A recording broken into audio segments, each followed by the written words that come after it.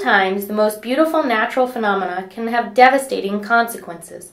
When the sun ejects hot charged particles into space, the aurora borealis is created here on Earth. An aurora is a natural light display in the sky, from the Latin word aurora, sunrise, or the Roman goddess of dawn, especially in high latitude regions caused by the collision of charged particles in the solar wind with magnetic fields high in the atmosphere. Hi, I'm Arnie Gundersen from Fairewinds, and today we have a real special honor. We have with us a renowned best-selling author and an MIT grad, Matt Stein. Matt's here to talk about electromagnetic pulses, commonly called EMPs, and solar storms. So, Matt, I'd like to welcome you to Fairewinds, and also I'd like to ask the first question. What the heck is an EMP? Well, thanks for having me on. And an EMP stands for electromagnetic pulse. So what happens in a pulse, an EMP, whether it's a highly charged plasma coming from the sun in a coronal mass ejection, like the sun burps and a bunch of sun stuff goes launched into space at 1,000 times faster than our rockets fly and go out through space, and then some on rare occasions they actually hit the planet Earth, and on even rarer occasions, like we've had about 100 very significant geomagnetic storms in the last 152 years. But we've had 2 extreme geomagnetic storms in the last 152 years. And so the problem on our planet, just kind of starting to connect the EMP and solar storm, is that the last time we had a really big storm on our planet was in 1921, the Great Geomagnetic Storm of 1921. 93 years ago was the last time we had a really big one. So since then, our grid has grown and our technology's grown, and we have these Achilles heels in the grid now that didn't exist in 1921. But now we have this giant interconnected grid with these massive transformers that are super susceptible to the EMP. Well, on top of that, we have microelectronics. Now, a solar storm doesn't really affect the microelectronics because it doesn't have the E1 and E2 effect of the EMP. So the EMP is much more devastating to electronics on a smaller level, on the area, the affected level. But the solar storm is much more devastating in a different way, in that it doesn't really mess up your small electronics. It won't cause immediate meltdowns of your nuclear power plants. What the solar storm will do is it will fry much of the grid over most of the northern and southern hemispheres for a long, long, long period of time. And the problem is that these giant transformers that I'm talking about that are susceptible both to EMP damage and solar storm damage, they're roughly 100 tons each. They're $10 million a piece, roughly. And they're custom built and custom designed. And right now there's a 3-year waiting list to have one. If you want, in other words, when one fries, and they do on rare occasions, they burn up eventually, it takes a year to get a replacement for it, or 3 years. When things are going well, or if it's a rush order, you can get one in a year. But normally, like if you just wanted to expand your grid, you got to think 3 years ahead. So in the event of an EMP, you're going to probably lose dozens of these transformers in a single EMP, perhaps even 50, 60, 70.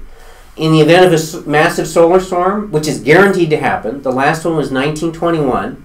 It was only 60 years before that to an even bigger storm, the 1859 Carrington event. So when this is a guaranteed event, I mean, talk about an end-of-the-world scenario. End of the world as we know it, certainly. I mean, an EMP itself is bad enough. When you think about we're going to have failed infrastructure, think about 100 Hurricane Katrinas happening at the same time. Think about how a response was to a single Hurricane Katrina. Now imagine 100 Hurricane Katrinas, the entire half of the United States, eastern half of the United States, the most densely populated part of the United States. It's like a Hurricane Katrina has hit that entire place. The infrastructure is destroyed. The grid is destroyed. The electronics are destroyed. Our manufacturing abilities are destroyed. Everything is down for a long, long time because there aren't enough spare parts in the world to fix that stuff for years. You know, let me tell you a story. I was in Washington at the RIC, the Regulatory Information Conference, in 2012, and I had a chance to ask a question of then NRC Chairman Yazko, and I asked him not about a bomb EMP, but about the solar storm electromagnetic pulse, and what was the NRC doing about that? and he said it was the last thing on his agenda. He just basically felt it was, compared to the other issues on his regulatory agenda, it wasn't something he was interested in. Well, I have a letter in my notes right here from Dr. William Graham. Now, Dr. William Graham, I keep wanting to call him Billy Graham, but that's a different doctor. Dr. William Graham was Ronald Reagan's chief science officer for several years, his chief science advisor to Ronald Reagan. He spent more than 30 years in the Department of Defense nuclear program. He's a PhD physicist. He was the chairman of the bipartisan EMP commission that was appointed by Congress to study this problem.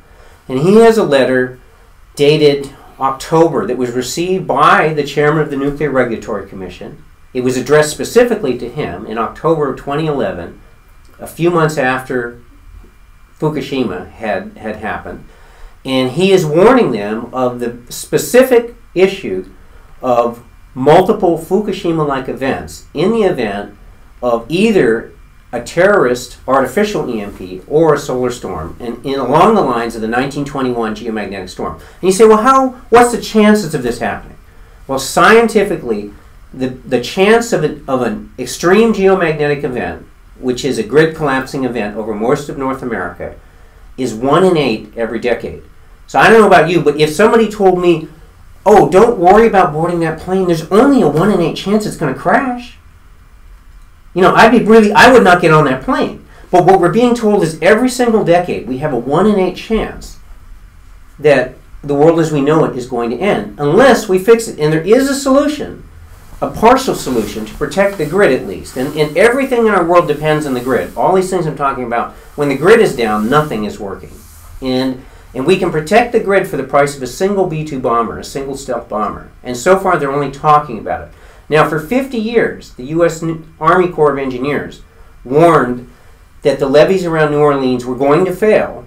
Not if they were going to fail, but they were going to fail when the next Category 3 or stronger hurricane hit. They said it's not a question of if, but when. We don't know when that next storm is going to hit. So for 50 years, they said it's going to happen, it's going to be a catastrophe, and we can fix it. It just takes money. And for 50 years, they were ignored. In fact, at one point, they approved the money, and then the politicians shuffled it into something else, because it wasn't sexy. You know, it's not like having a nice new amphitheater or, you know, a big sports arena or something like that to show. It's just fixing these levees. And everyone looks, well, they're not broken, right? Nothing's happened. Everything's okay. So we're in that situation right now where the scientists and engineers, the Department of Defense, Oak Ridge National Labs, Sandia National Labs, Los Alamos National Labs, these guys all agree this is a real and genuine problem. So what's the chance? 1 in 8 chance every decade. It's been 9 decades since the last one. It was 6 decades before that to the one before that. So we're living on borrowed time right now. No one knows. Right now we had a very quiet solar maximum. Nothing happened. But the truth of the matter is, solar maximum, solar minimum, a killer solar storm can happen any time in the solar cycle. It's just more prone to happen in a maximum. And so, yeah, we had a very quiet maximum, this last solar maximum. It doesn't mean it couldn't happen next week. In fact, earlier this year, there was a coronal mass ejection from the sun in a very quiet solar maximum that went off in a direction not too far from the Earth. If it had hit the Earth, it would have been at least as strong as the 1921 storm, and it would have been game over. And it went off, but it didn't hit us. It just missed us. And if it had hit us, it would have been game over. So, okay, we have the sun burps, sends these high energy particles, hits the Earth's atmosphere, and that then hits the electric grid and causes a huge electric spike that burns out all of the... Not all, but many of them. Many of these huge transformers. And that's a 1 in 8 per decade, and we're 9 decades into this. So it's going to happen. And we just don't know when. We're living on borrowed time. As I understand it, there was one of these that did knock out the transformer at a nuclear plant already. Yes, in 1989, they had a geomagnetic storm that was strong. But how strong is strong? It was 1/10 as strong as the 1921 storm. So the scientists who look at different things and evaluate different storms geologically, the 1989 storm was 1/10 as strong, and it wiped out one of these massive transformers at a nuclear power plant in New Jersey.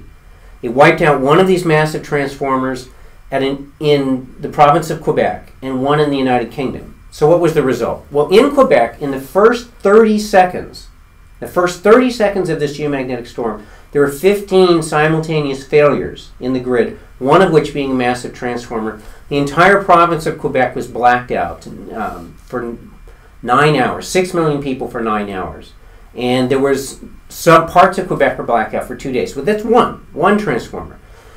The Meditech study, which was funded by the Department of Defense and Oak Ridge National Labs oversaw it, and the National Science Foundation, these guys all pulled together, and they did computer modeling of the grid.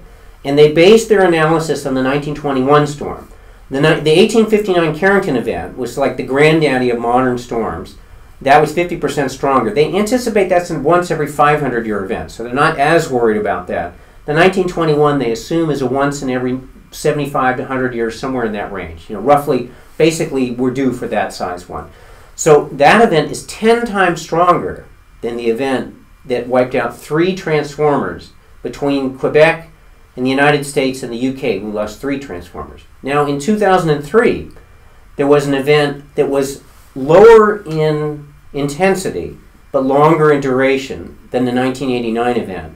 And it wiped out a transformer in Sweden, and it caused 14 transformers eventually failed from the overheating and the loss of insulation in the coils.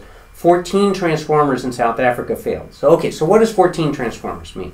For an entire year, the only way South Africa could function without 14 transformers was they had to ration power. So when you're going to work in South Africa in 2003, imagine going to work and for 5 or 6 hours, 2 or 3 times a week during your workday, there's no power. There's no lights, no air conditioning, no phones, no internet, nothing, no escalators, no elevators, nothing's working. And the entire country had to switch power around the country for an entire year to keep the country functioning, and that was the only way they could do it. And that was for a baby storm. That was for less than 10%.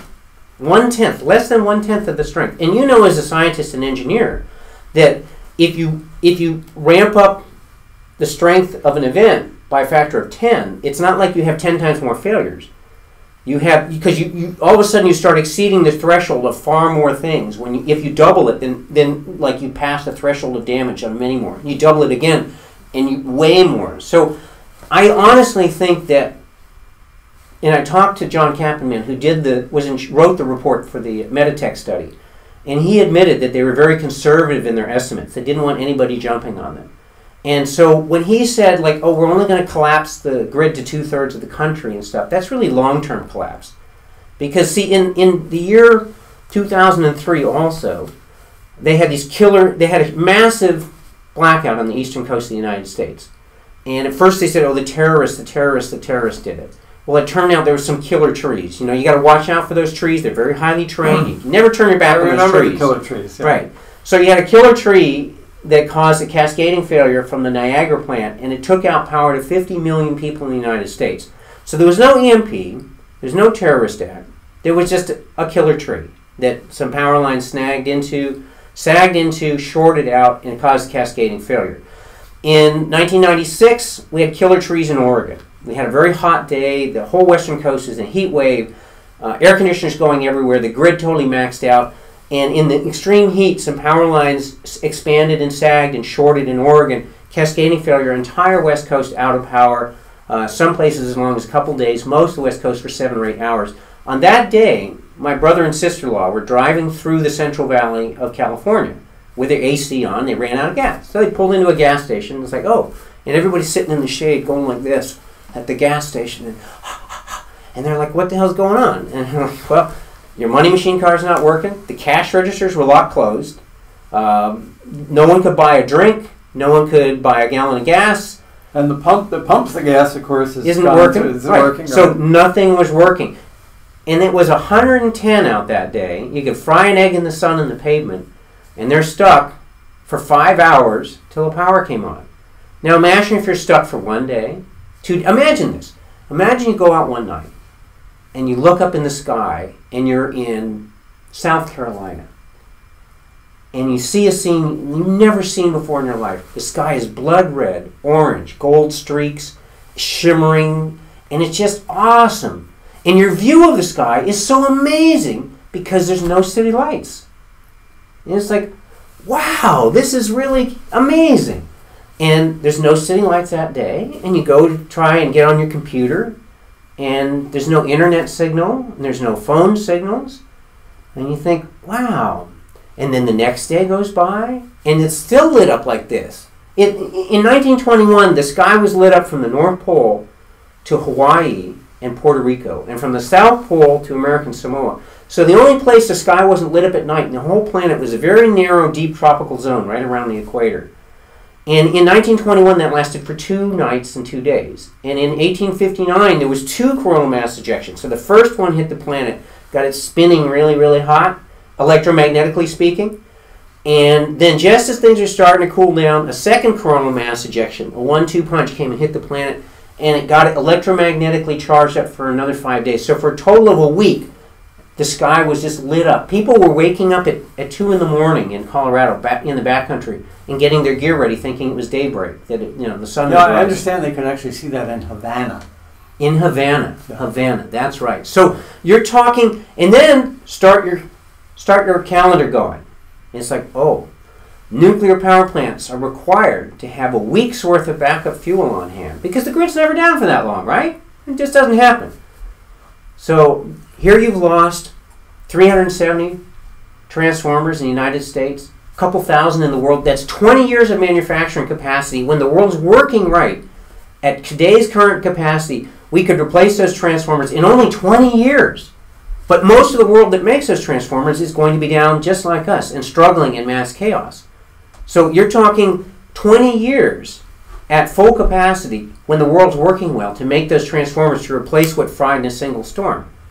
So you're talking a situation where things are down for a long time. So a week later, nuclear power plants start running out of backup fuel. Unless they manage to get the government and the military organized to guarantee fuel arriving to 104 nuclear power plants in the United States, you're going to start seeing Fukushima-like things happening. Maybe they'll keep fuel running to some, but all 104, when there's chaos, when there's hijackings, when nothing's working, do you honestly think that trucks are going to just roll down the road with diesel fuel and provide all these power plants with fuel to keep them going? Now, some of these reactor plant guys called me up and said, well, the NRC says that we're mandated to have a week's worth of fuel on hand, but we have a month on hand. Okay, so you got a month. You think the world's going to be back together in a month?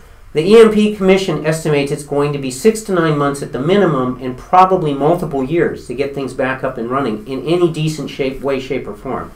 So you're talking chaos and the world as we know it being very different for a long period of time. And if they're not 100% successful at keeping these nuclear power plants going, and that's in the event of a solar storm. See, in the event of an EMP, it's a different worry.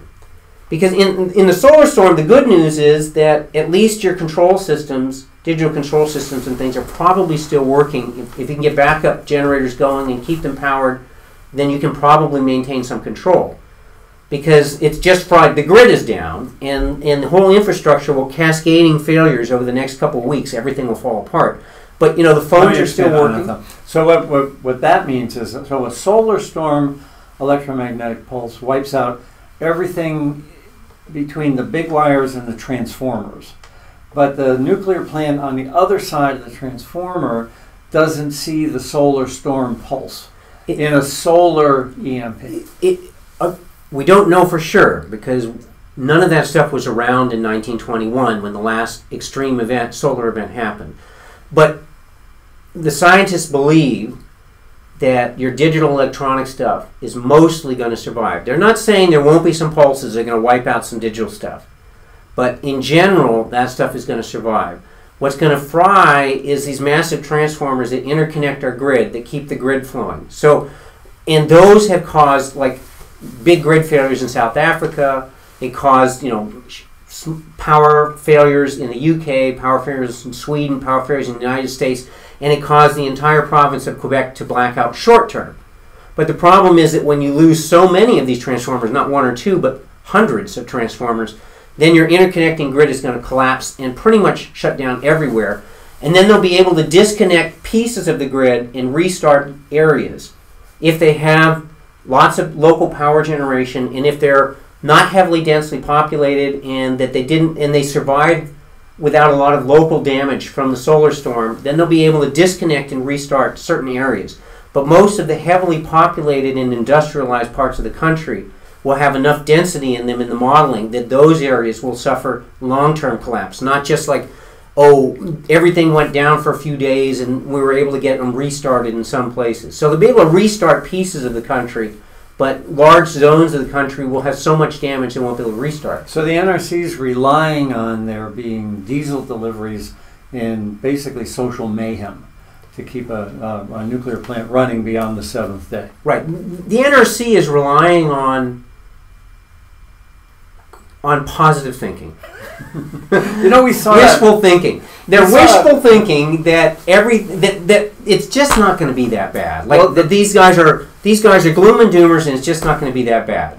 The best emergency planners in the world are the Japanese. Yeah. I mean, they know that tsunamis happen. They know that earthquakes happen.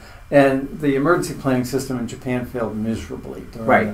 So horribly. For us to rely on studies from the NRC telling me that, don't worry, we'll get the gas, we'll get the diesel fuel to these nuclear plants once a week for the next 3 or 4 years. So we don't have any concerns here. Is really, really wishful thinking. Now that's a solar storm. That's a solar storm. Now that's not in our control. Right. And it's a 1 in 8 decade kind of an event. Right. It's a 1 in every 8 decade kind of event. It's been 9 decades since the last one. Got it. So we're living on borrowed time. So how do you live knowing all this stuff? Well, people say, "Well, you seem like a cheerful guy." It's like Mr. Gloom and Doom, and yet you're smiling. I basically do what I can. I feel like I'm here to serve in whatever way I can, and I do my best. My motto that I like to end things on, and I'll just tell you right now because you asked me that question, my motto is, I ask everyone to do their best to change the world and do their best to be ready for the changes in the world. And so I'm doing my best to educate people and wake them up. And I see that we have multiple challenges, that we're collapsing our world. Business as we know it are killing the planet, are destroying the natural systems that maintain life as we know it on planet Earth and keep humans and mammals alive. And we also have this thing where we've created these systems that are highly susceptible, Achilles heels, to both EMPs and solar storms. And so it's kind of like rolling the dice. Like what we're doing is going to collapse the planet in the not very distant future if we keep it up the way we're doing it. And we have these Achilles heels. It could be an instantaneous collapse if we don't do the right thing. Now here's the silly part. For the price of a single B-2 bomber, they have invented these large vacuum tube devices, and they've tested them at the same Curtis Burtenbach, I think it's his name, or Bernbach. And they have this, the biggest EMP testing facility in the world. They do a lot of testing for the DoD, and he's extremely worried about this for good reason. He's very worried about both EMP and solar storms. So they have invented a large vacuum tube device that reacts fast enough and can handle such huge amounts of power that it can almost instantaneously shunt power around these transformers into Earth and protect them from both EMP and solar storms. So we can't protect all of our electronics from an EMP. Most of our electronics won't be affected by the solar storm if we can keep the grid up. So if we can at least keep the grid functioning, then we can keep pumps going, then we can at least keep part of our world going, at least with manual stuff, even though a lot of the digital stuff will be gone. So it'll be rough, but it's doable. So we could, for $2 billion, we could protect all of these massive transformers in the grid, and the grid from meltdown in the event of a solar storm or an EMP. And for another $1 billion or so, we could put EMP-hardened containers with backup critical electronics, backup generators, and store a year's worth of fuel at each of our 104 nuclear reactors.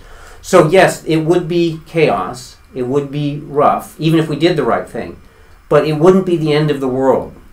But if we do the wrong thing, then either an EMP or a solar storm could basically be an EMP would be the end of America as we know it. And a solar storm would be the end of the world as we know it. but we could fix it. You know, it reminds me of the tsunami at Fukushima. The tradition in Japan has seen tsunamis as high as 100 feet. Right. And certainly tsunamis as high as 30 feet. But in light of that, they built a tsunami wall that was only 15 feet high. So we have the opportunity to build our tsunami wall against solar detectors because we know it's coming, right, and it's not going to break the bank. $2 billion, this problem's solved. And here's part of the other that just kills me is NERC, North American Electric Reliability Corporation. Sounds like the good guys. It's a private corporation from industry insiders in the electric utilities, and they talk about protecting the grid and grid reliability. And then FERC, which is the Federal Energy Regulatory Commission, is the federal government governing board that kind of follows everything and regulates stuff. So what happens? Well, NERC is kind of worried about the grid. They sponsor this conference, and they look at threats to the grid, and whether it's from terrorists and digital threats, killer trees, various things, and they determine in this that the EMPs and solar storms are the number 1 and 2 threats that could really be serious. They call black swan events. They happen now and then, not so often that you're really worried, that you're paying much attention to them, but when they happen, they can be huge events. So they publish a report called the HILF report, High Impact Low Frequency Report, and they talk about these dangers. Now after that, in the government, they put the SHIELD Act into Congress. And the SHIELD Act is saying that private industry is going to pony up $2 billion out of their bottom line, out of their pocket, and they're going to fix the grid. Well, NERC goes, wait a minute. That's a lot of money for private industry. That's a lot of money out of our bottom line. So what does NERC do? Well, they basically fire the guys that wrote the HILF report and said how dangerous this was. And they come out with a new report that says, everything's okay. Don't worry, we got it covered. And they go to Congress. And this is telling Congress just what they want to hear. And they say, oh, well, this is terrific. This is so wonderful. Tell me, what new modeling did you do? What new scientific study and data did you take to do this? Oh, we didn't do any new modeling.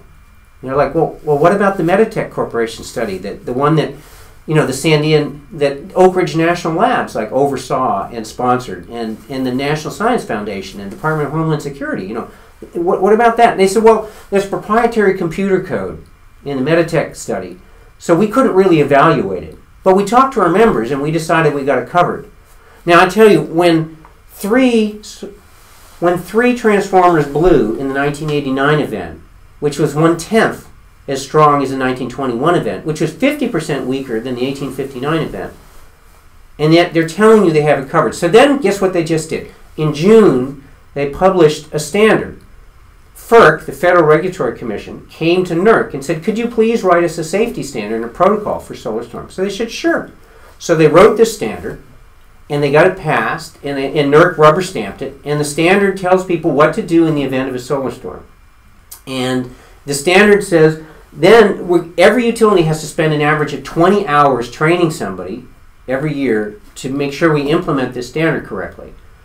Now, the standard doesn't mandate that they put any hardware in, no current detectors to tell them how big the storm is and how dangerous it is to the grid. So they have no idea to make a make or break decision. Like, is somebody going to just go in and shut down power to the eastern United States? And like, if they're wrong, I mean, that's the end of their career for sure if they're wrong. And how are they going to make that decision when they have no hardware implemented to tell them how serious the storm is? Plus, in 1989, in the first 30 seconds of the storm, 15 simultaneous hardware failures, including one of those massive transformers. In the first 30 seconds, what human being is going to go out and be able to make a decision in 30 seconds of that scale, of a massive scale, and make the right decision? It's totally impossible. So we got these satellites that are watching the sun, and the satellite sees this huge solar flare that likely is going to hit the Earth. Yeah. And maybe it'll miss. Right. And the scientists go to the president and they say, well, maybe this thing's going to hit, maybe it's going to miss.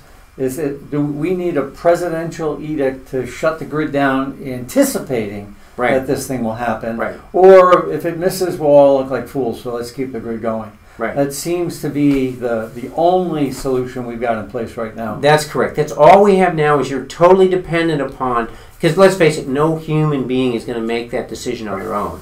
And so in terms of a solar storm, a fast-moving solar storm can hit the planet in 12 hours.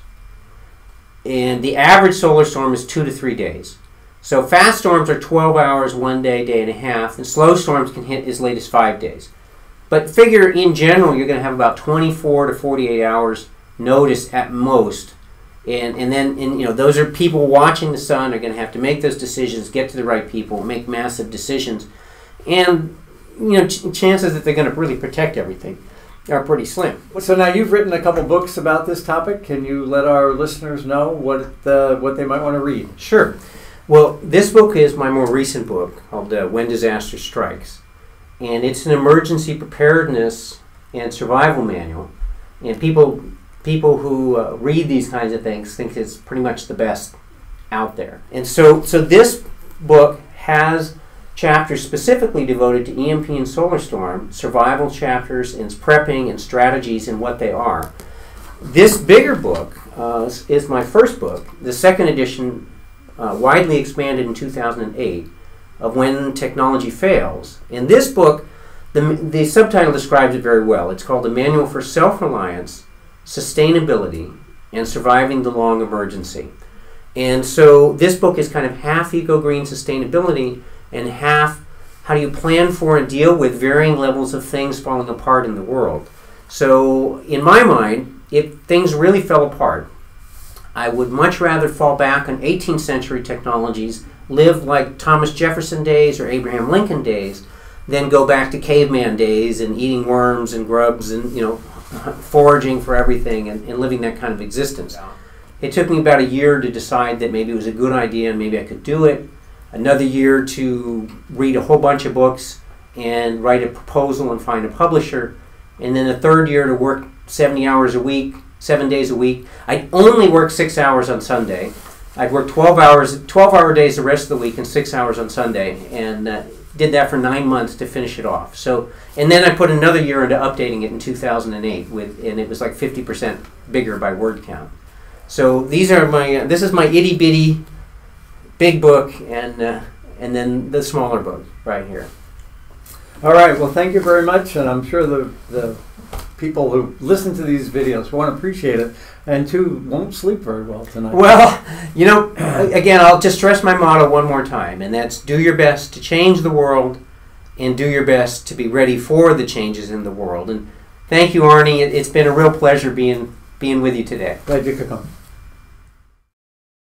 What would happen if a nuclear weapon were exploded in space above the United States? In this video, author Matt Stein discusses the devastating impact on nuclear power plants should a rogue nation or terrorist detonate just one nuclear bomb in space. On a previous video, Matt discussed what would happen in the event of a solar storm. Those of you who watched that first video may notice brief scenes where previous information is repeated. Hi, I'm Arnie Gundersen from Fairewinds, and today we have a real special honor. We have with us a renowned best-selling author and an MIT grad, Matt Stein. Matt's here to talk about electromagnetic pulses, commonly called EMPs, and solar storms. So, Matt, I'd like to welcome you to Fairewinds, and also I'd like to ask the first question. What the heck is an EMP? Well, thanks for having me on. And an EMP stands for electromagnetic pulse. And what happens is when a nuclear device is blown off in the upper atmosphere, the gamma rays coming out of the device interact with the atmosphere and causes a super highly charged effect. And that makes an electromagnetic pulse that goes down onto the planet. And you actually have three effects. You have an E1 effect, an E2 effect, and an E3. And the combination of those effects both destroys a lot of your electronics within a line of sight area, as well as taking down, causing an effect. The slowest effect causes a grid collapse. So what you'll do is basically the world as you know it within the affected area of the EMP is going to cease to exist for a fairly significant period of time. All of the stuff, the infrastructure is going to collapse. Everything we use to run our daily lives, our factories, our nuclear power plants, our pollution treatment plants, you know, no phone systems, no internet, no refrigeration, no water treatment, no sewage pumps, and no oil refining. I mean, everything in our world within that EMP effect is going to shut down. Wow, that's frightening. Now, does that include my laptop? Well, there's some popular misconceptions about EMP. There's a book called 1 Second After, and Newt Gingrich talked about it, and the conception is that everything electronic fails within the zone. And actual tests on EMP, where they simulate EMPs in Department of Defense labs, they find that it's not exactly the case. So a lot of your small stuff, like your iPhones, most of them probably still work. Your radio, transistor radios, small discrete electronics are still going to work. The problem is that everything that's digitally controlled that has significant wires attached to it is going to fail, essentially 100%. So what it means is, like most of your cars driving down the road, there's a popular misconception that all cars will just immediately stop in an EMP. And it turns out about 15% of the cars will stop in EMP simulation tests. So that means 1 out of every 7 or 8 cars will just grind to a halt driving down the road. Wherever they are, they're done. They're not going anywhere. And most of the cars sitting in your parking lot won't. The problem is that all of the stuff that makes our world go round, 100% failure. So basically, all the electronic stuff where there's a bunch of wires that connecting things called digital control systems, remote sensing control and data acquisition systems, all of that stuff, 100% failure. So essentially, there's 3 effects to an EMP. There's an E1, an E2, and E3. So in the E1, what happens is it's a line of sight almost instantaneous, a fraction of a fraction of a fraction of a blink of an eye. And it's an electrostatic effect. It's like rubbing your feet on the carpet on a cold winter's day, opening up your digital electronics and sparking a bunch of the chips with static sparks, and then wondering, gee, I wonder what's going to happen to that. So that's the E1 effect. So a lot of the digital microelectronics is very, very susceptible to E1. Then between a half second and 2 seconds, you have an E2 effect. And that's as if there's 50,000 lightning bolts hitting the ground in every few square miles over the affected area. And unfortunately, those surge protectors that we have to protect our computers and stuff, most of them will have been disabled and destroyed by the E1 effect. So the things that we designed to protect our electronics, most of that's failed. So now the E2 effect is going to have these surges like lightning strikes happening all over, coming down the lines. Most of your stuff's going to be unprotected. It's just going to zap right into it. Then you have the E3 effect. The E3 effect happens from a couple of seconds to 15 minutes. The E3 effect is like a long, slow burn. And it's the same thing, same effect essentially as an extreme geomagnetic storm, a solar storm from the sun, and the E3 effect are essentially the same. And what this does is, imagine now you have the grid across the United States. Right now, in modern day America and modern day Western world, you have these massive transformers called extra high voltage transformers. And what they do is they'll step the voltage up in one area to between 350,000 and 1,000,000 volts.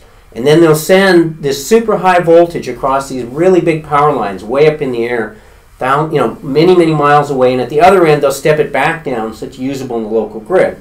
And what happens is, with the E3 effect, you get this huge electromagnetic pulse that's coming through, and it'll travel down these lines, and it hits the transformers at both ends. And then what it does to the transformers is it causes eddy currents in them, and it causes them, it disrupts. See, normally all of our stuff is going in phase, like this, like 160 cycle power in phase. Now you have this burst of energy totally out of phase. It messes up the efficiency of the transformers. And now you've got like megawatts of power going through these transformers. They lose efficiency and they burn up. Because when they're inefficient, that extra efficiency loss is heat. It's waste energy. And so these burn up.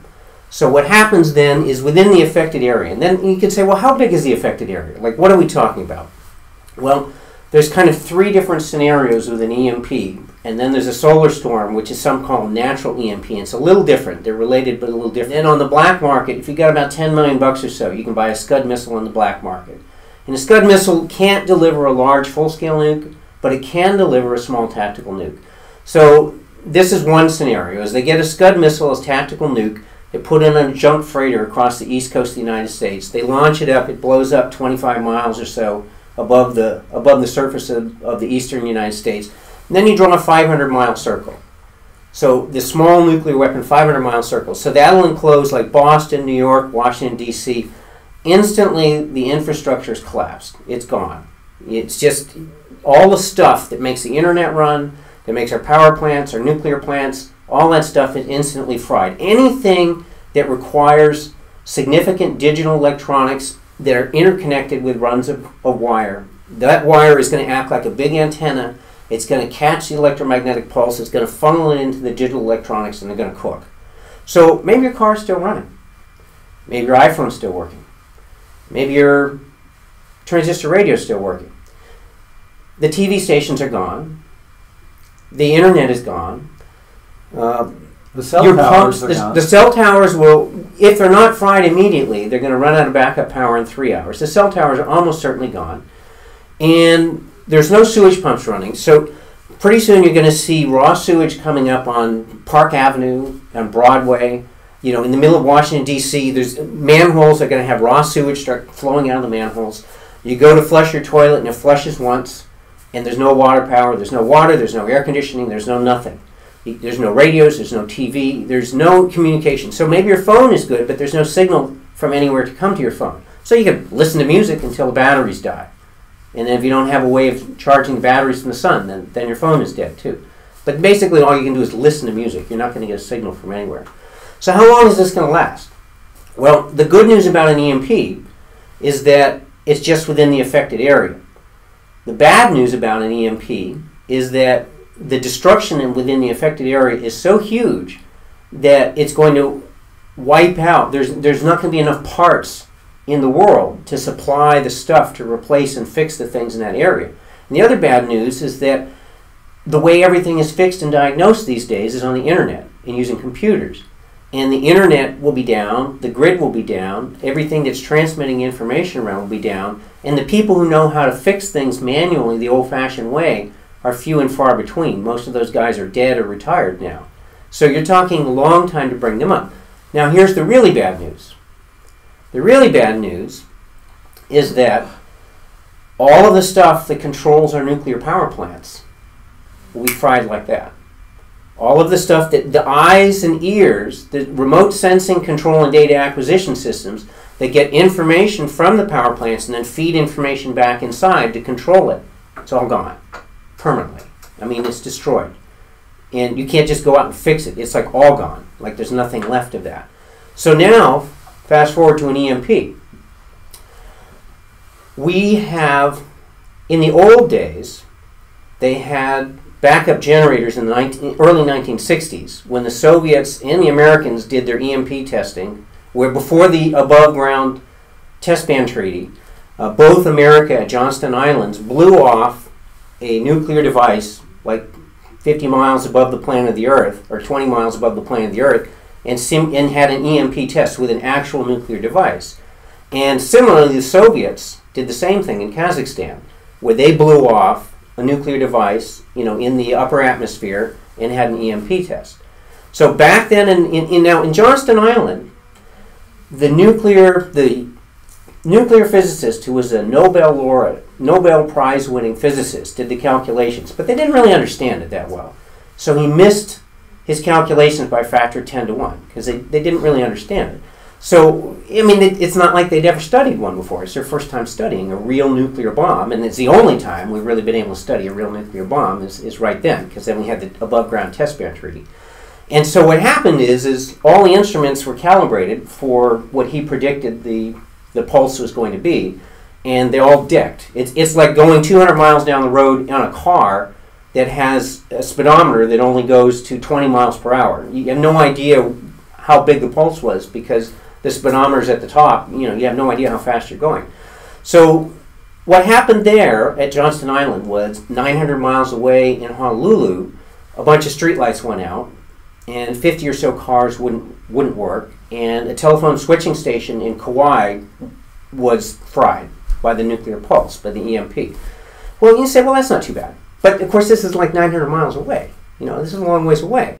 Like an EMP from a terrorist, we don't really know if that will ever happen. We hope it never will. Chances, the military guys are pretty sure somebody's going to get one through one of these days. And then you're talking a devastating effect over anywhere between a pretty bad area to a really horrendous area. So like the next level up of an EMP is if somebody, one of the large-scale nuclear devices, whether it was from the Soviet Union or China or Pakistan or Israel, one of those countries, or France or Germany, one of those countries that has full-scale nukes and launched it off on a real-size missile, not just a Scud missile, but a big missile, then you're talking a 1,500-mile circle. So now, how big is 1,500 miles? Well, take a map, and you've got a graphic I'll provide you with this. Draw a circle that goes through Quebec City, Canada, goes around beyond Ottawa, beyond Chicago, and all the way down through Texas and over through Miami Beach. So then you've got a circle that includes about at least 80% of the 104 nuclear reactors in the United States are within this circle. And about 75% of the population of the United States is within this circle. So now imagine maybe all those reactors fail. Maybe only half of those ones in the circles fail. So you've only got 40 nuclear reactors going Fukushima style at the same time in the United States for a large-scale EMP. I mean, talk about an end-of-the-world scenario. End of the world as we know it, certainly. I mean, an EMP itself is bad enough. When you think about we're going to have failed infrastructure, think about 100 Hurricane Katrinas happening at the same time. Think about how a response was to a single Hurricane Katrina. Now imagine 100 Hurricane Katrinas. The entire half of the United States, eastern half of the United States, the most densely populated part of the United States, it's like a Hurricane Katrina has hit that entire place. The infrastructure is destroyed. The grid is destroyed. The electronics are destroyed. Our manufacturing abilities are destroyed. Everything is down for a long, long time because there aren't enough spare parts in the world to fix that stuff. So the other one now is anybody who has both a missile and a nuclear weapon. Right. If you can either buy or program, black market, any of those things, that's correct. And that's a different scenario. That's a different game because in that one, let's compare like what happened in the Soviet EMP simulation. So roughly the same time we did Starfish Prime, which was the military code name for our EMP tests at Johnston Island, the Soviets did one in Kazakhstan. And so when they did one in Kazakhstan, they put a bunch of diesel generators on site because they knew that they anticipated it would take the grid down. So they had a bunch of very robust pre-microelectronics, which is the stuff that everyone who's worried about EMP says that's the stuff you have to have. That's the old stuff. It's pre-microelectronics. See that on a chip, the traces are so close to each other that it's very easy to induce currents and cause them to jump traces and burn things out in chips. And you don't have to burn the whole chip out. You just have to burn a couple spots in the chip, and it doesn't work anymore. And so everyone says get the old stuff. That's going to be okay. Well, the Soviet Union came and they blew off their EMP. They did a nuclear test where so many miles above the surface of the Earth, they blew off a large-scale nuclear device, like a 1 megaton device, not a little kiloton device like Nagasaki and Hiroshima, but like a megaton device. And the pulse came down, and it fried almost all of those robust backup generators. The stuff that everyone is worried about EMP says get the old stuff, that's good. It fried almost all of them. There was a power plant 1,000 kilometers away from the town that was at ground zero. That's 600 miles. 600 miles.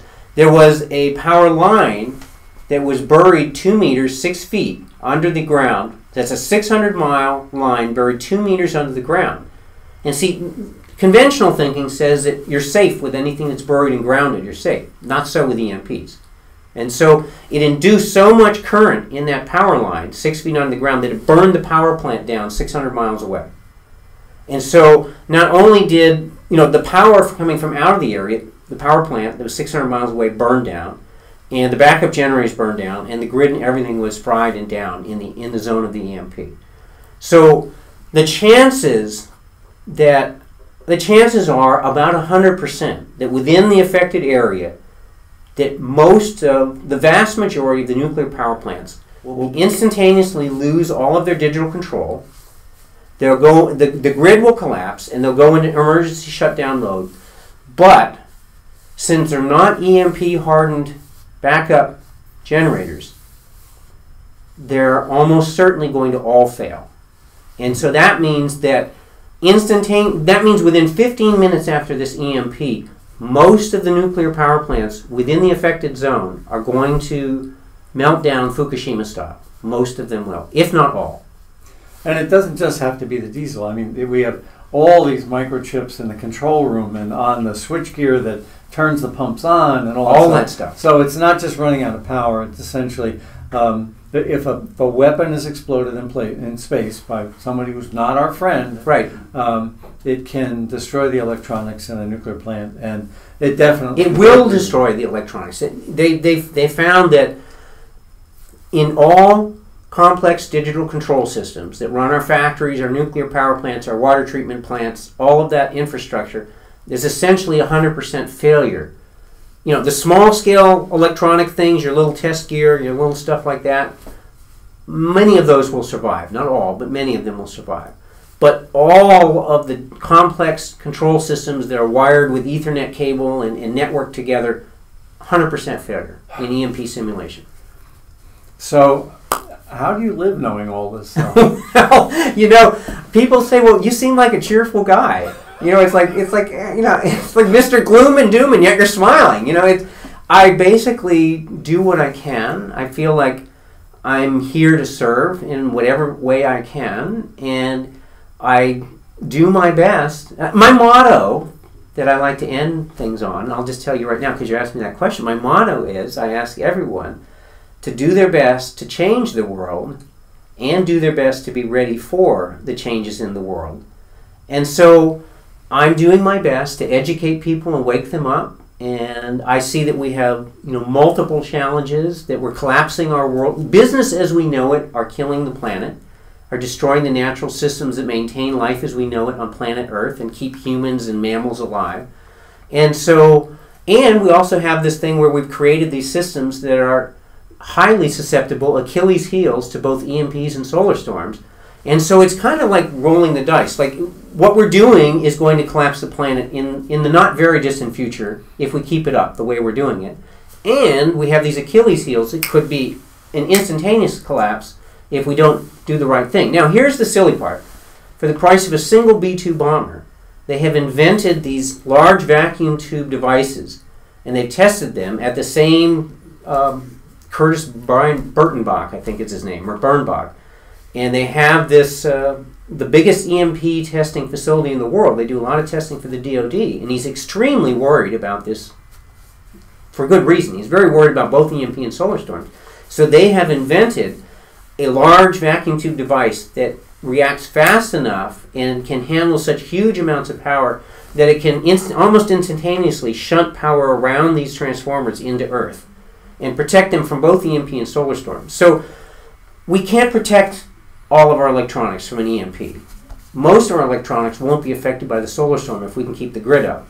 So if we can at least keep the grid functioning, then we can keep pumps going, then we can at least keep part of our world going, at least with manual stuff, even though a lot of the digital stuff will be gone.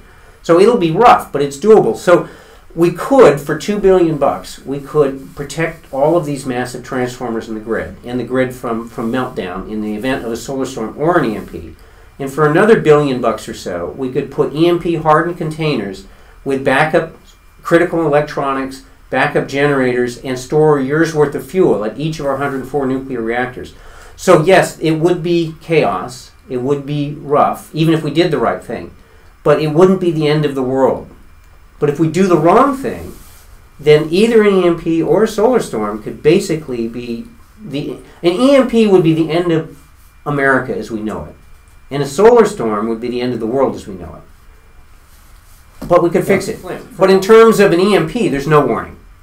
In terms of an EMP, you're talking about... Which is a weapon in space. Yeah, which is talking about a missile coming in. You're talking about, 10-minute warning. If it's launched off a freighter on the East Coast or a submarine, you're talking like 2-minute warning. You're talking... And that means 2 minutes before somebody in the military, some operator in the military is seated on a radar screen and says it's going. So like, if you launched an ICBM from another continent, you're talking a 30-minute warning. If you're talking like the East Coast of the United States launching a missile, you're talking like a 60-second warning, 30-second warning, 5-minute warning, depending on how far away it's going and how far it's traveling. So the warning time is extremely short. But like I said, in the event of waiting for a storm to hit and deciding if it's strong enough, first 30 seconds, 15 simultaneous failures. Yeah. So now you've written a couple books about this topic. Can you let our listeners know what they might want to read? Sure. Well, this book is my more recent book called When Disaster Strikes. And it's an emergency preparedness and survival manual. And people who read these kinds of things think it's pretty much the best out there. And so this book has chapters specifically devoted to EMP and solar storm, survival chapters, and prepping and strategies and what they are. This bigger book is my first book, the second edition, widely expanded in 2008, of When Technology Fails. In this book, the subtitle describes it very well. It's called The Manual for Self-Reliance, Sustainability, and Surviving the Long Emergency. And so this book is kind of half eco-green sustainability and half how do you plan for and deal with varying levels of things falling apart in the world. So in my mind, if things really fell apart, I would much rather fall back on 18th century technologies, live like Thomas Jefferson days or Abraham Lincoln days, than go back to caveman days and eating worms and grubs and foraging for everything and living that kind of existence. So these are this is my itty bitty big book and then the smaller book right here. All right. Well, thank you very much, and I'm sure the people who listen to these videos won't appreciate it, and too won't sleep very well tonight. Well, again, I'll just stress my motto one more time, and that's do your best to change the world and do your best to be ready for the changes in the world. And thank you, Arnie. It's been a real pleasure being with you today. Glad you could come.